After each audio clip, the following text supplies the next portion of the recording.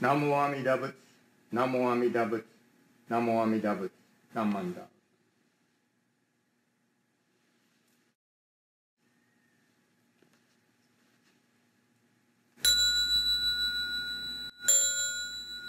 Ujo Nidayorai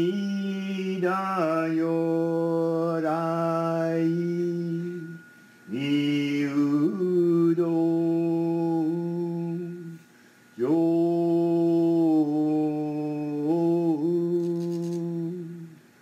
San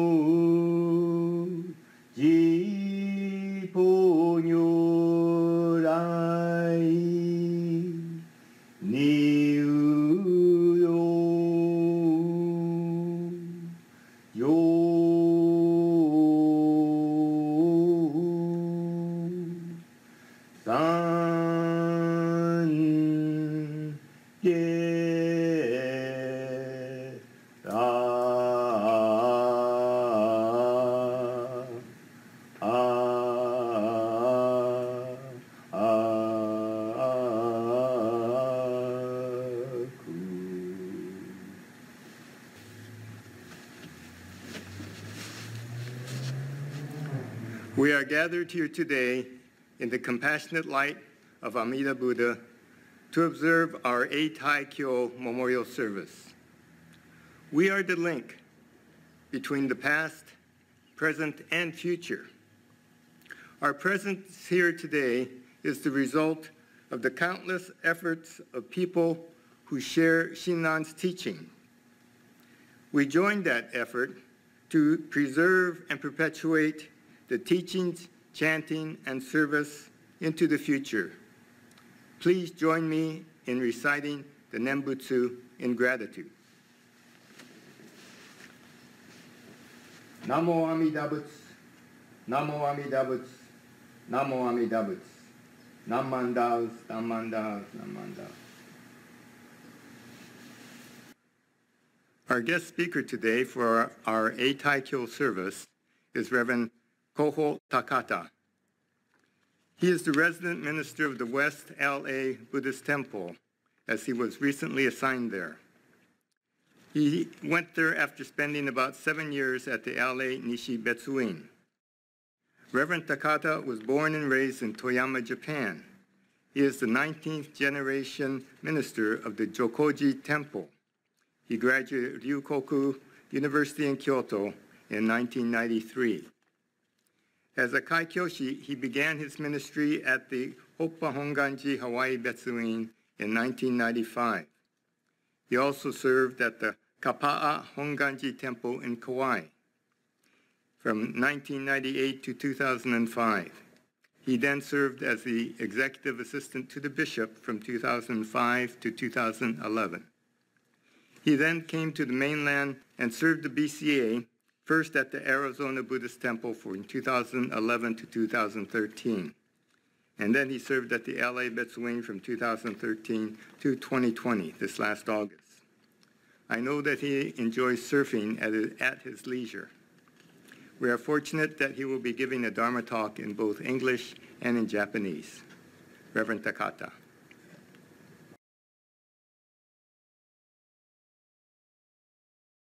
Would you please join me in Gassho? It is the saying of Shinran Shonin. The ocean of birth and death, of painful existence, has no bound.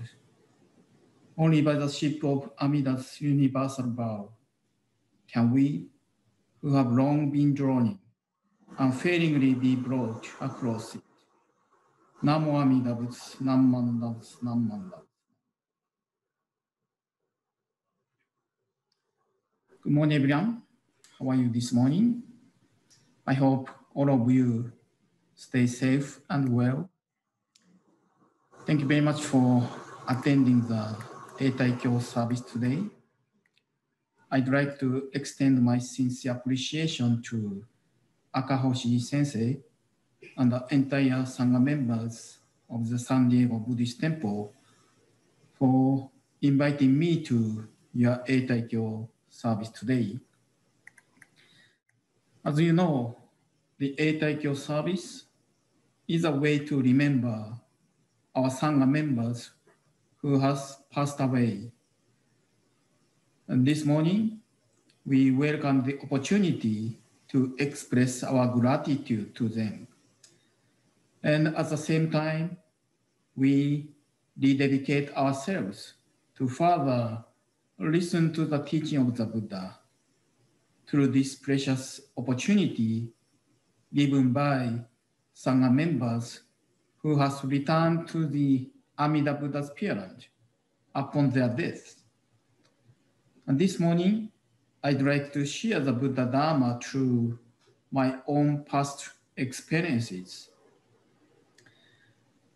In our Buddhist tradition, we often observe memorial service, and we have Shotsuki monthly memorial service, the Nenki Hoyo yearly memorial service, Ososhiki funeral service, and so forth. It is often misunderstood that a memorial service is held for the deceased person for his or her peaceful repose after the death and dying. However, Shinran Shonin teaches us that the deceased person already born into the Amida Buddha's parent, and they became Buddha when he or she ended their life. Amida Buddha standing in the altar is representing Shakyamuni Buddha and all of our loved ones who ended their lives in this world. And they are now returning to this world as a Buddha of infinite wisdom and compassion to guide all of us who are still suffering in this world to attain the perfect peace they realize upon their death. If a deceased person already became a Buddha, enlightened one, who are the ones suffering in this life and need guidance to live more profound and fulfilled lives? It is us. We are the ones who are always wandering and suffering in this world and worried by our loved ones who already became a Buddha.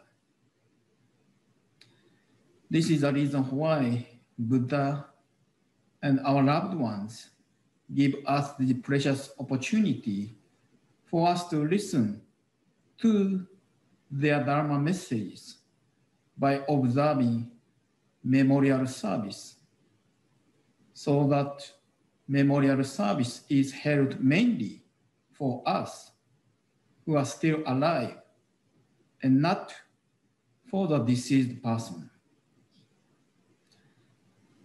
Unlike other Buddhist schools, this is a very unique tradition for us, Jodo Shinshu Buddhists, to reflect upon our own life and death and discover the meaning of our lives through the memorial service, the opportunity given by our loved ones.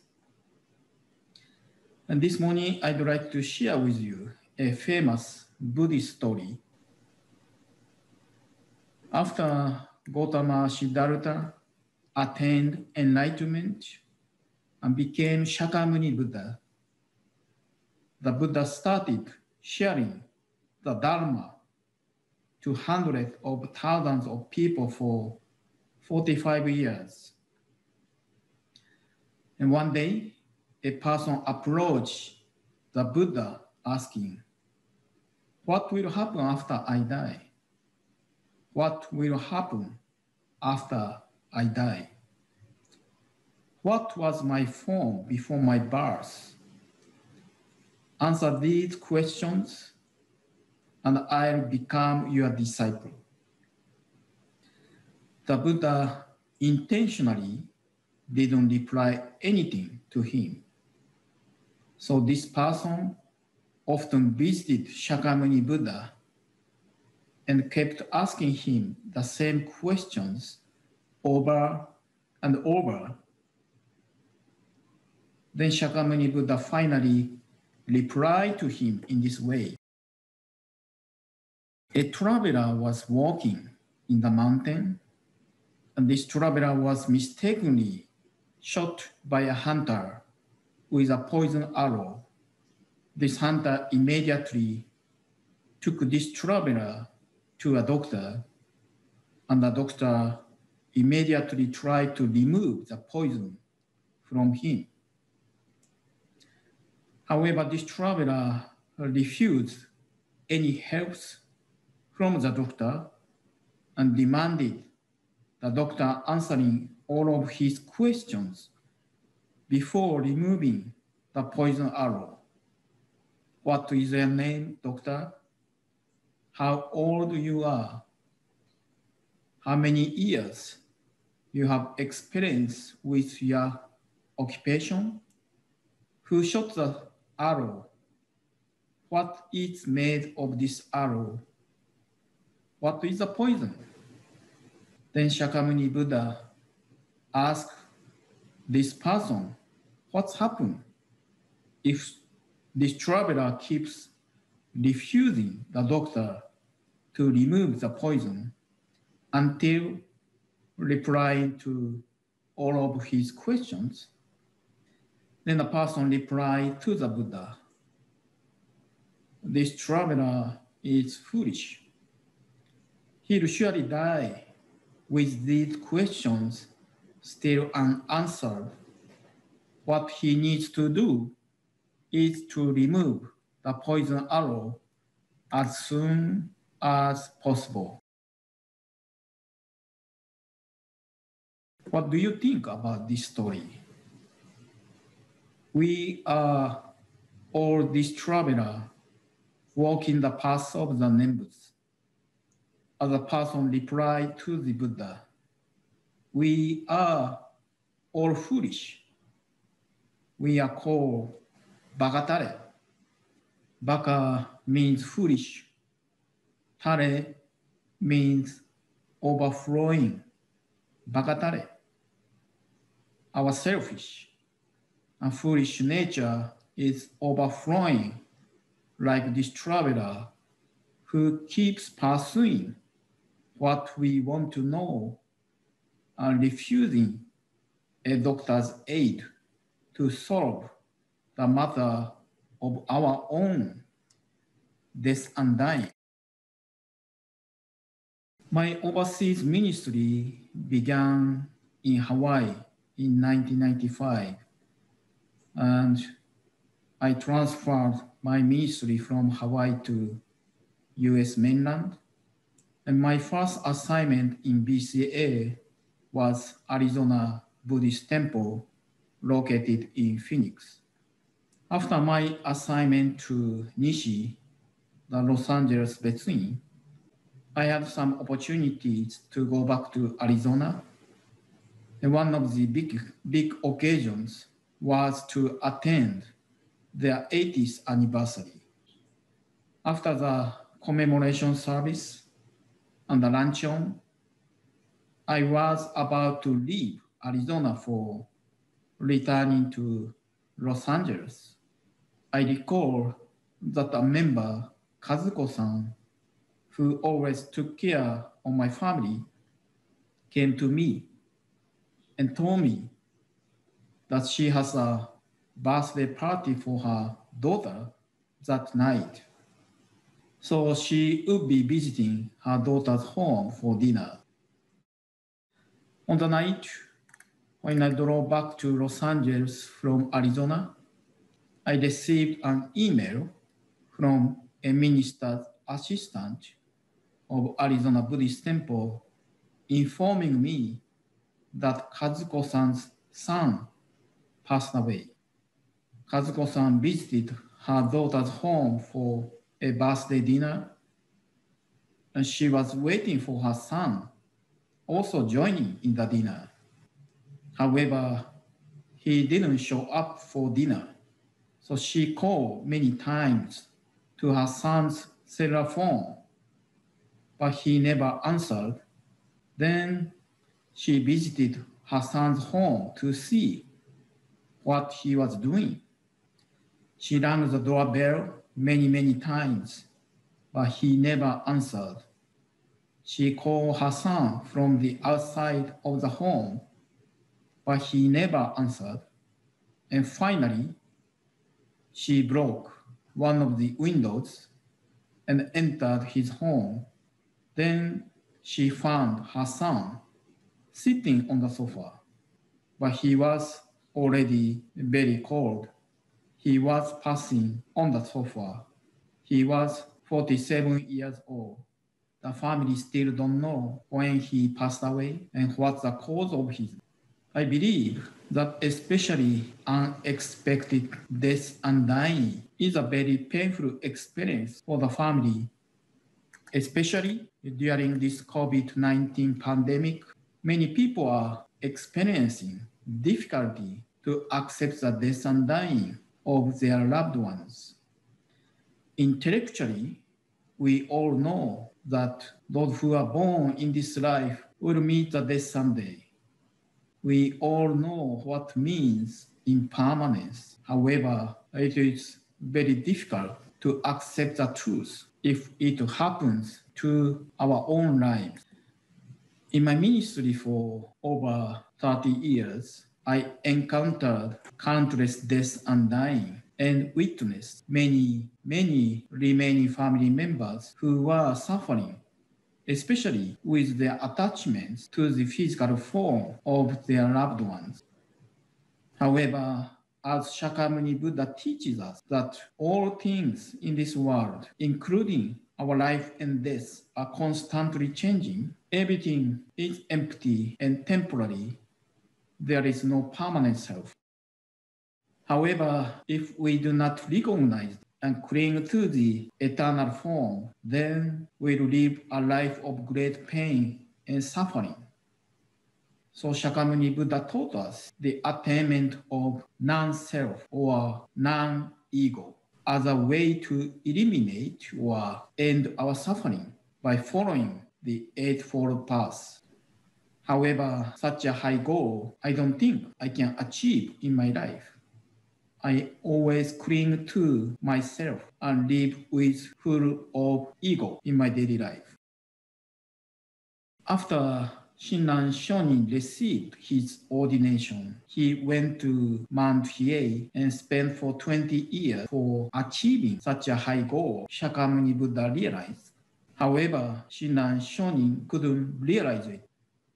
He gave up and decided to descend Mount Hiei and finally encountered the Nembu's teaching to liberate himself from the matter of the afterlife. Respectfully receiving the truth and reality Shakyamuni Buddha revealed in his Four Noble Truths, Shinran Shonin accepted all sufferings we have to experience in our life, such as aging, illness, and dying. Instead of avoiding our sufferings, Shinran Shoni appreciated life and death as just a natural condition and process of life, and honestly and sincerely confronted death and dying, and deeply reflected upon life itself. The Shinran Shoni solved the matter of death and dying by entrusting himself to Amida Buddha's primal birth.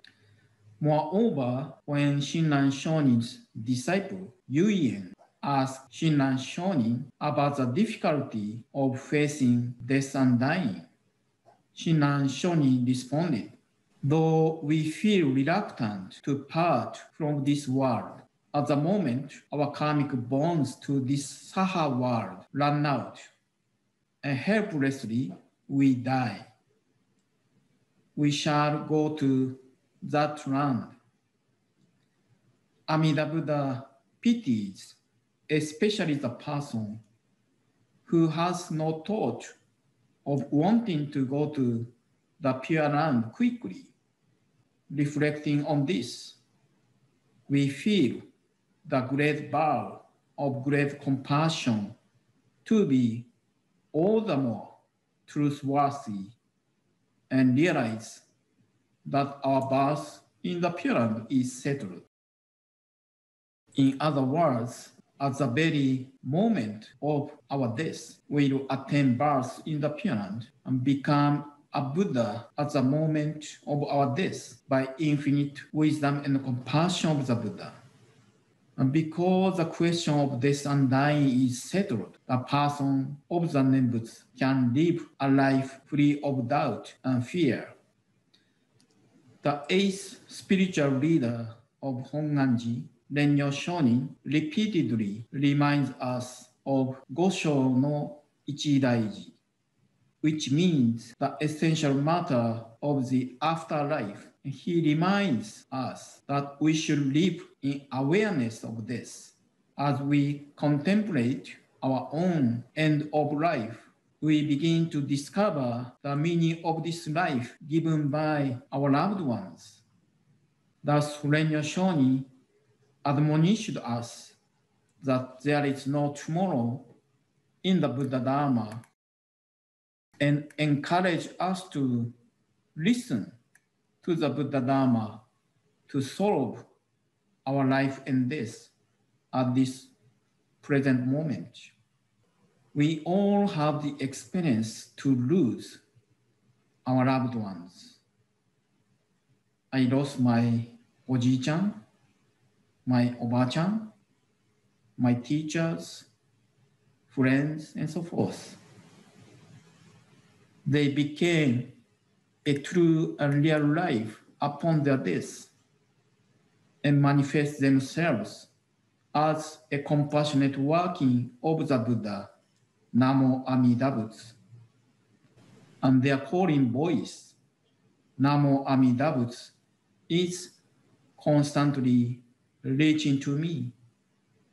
And my awakening to the working of boundless wisdom and compassion makes me to realize that I am a person who always led by my ignorance, and yet I have been already encompassed by the perfection of the true reality, Namo Amida Butsu. I strongly believe that the most grateful teaching of Shinran Shoni is that those who passed away return to this world of suffering as Buddha of infinite wisdom and compassion for guiding those who remain and suffer with their ignorant nature in this world to the true and real home called Pure Land. It is not an end when they passed away. My loved ones keep living as a Buddha of infinite light and life, and they are constantly guiding me in the Nembutsu. Thus, Shinran Shoni revealed that those who passed away and still remain in this life are all enabled to live and coexist in the Namo Amida Butsu. Today's Eitaikyo service is one of the precious opportunities for us to awaken to the compassionate activities of our loved ones who became a Buddha. So let us realize the perfect guidance of the Buddha and our loved ones at each moment of our lives and rejoice ourselves in the Nembutsu, Namo Amida Butsu, as a true and real life. Thank you very much for listening. As I conclude my message, I'd like to once again share the saying of Shinran Shonin. So would you please join me in that show? The ocean of birth and death, of painful existence, has no bound. Only by the ship of Amida's universal bow can we, who have long been drowning, unfailingly be brought across. Namo Amida Butsu, Namman Dautsu, Namman Dautsu, Namman Dautsu, Namman.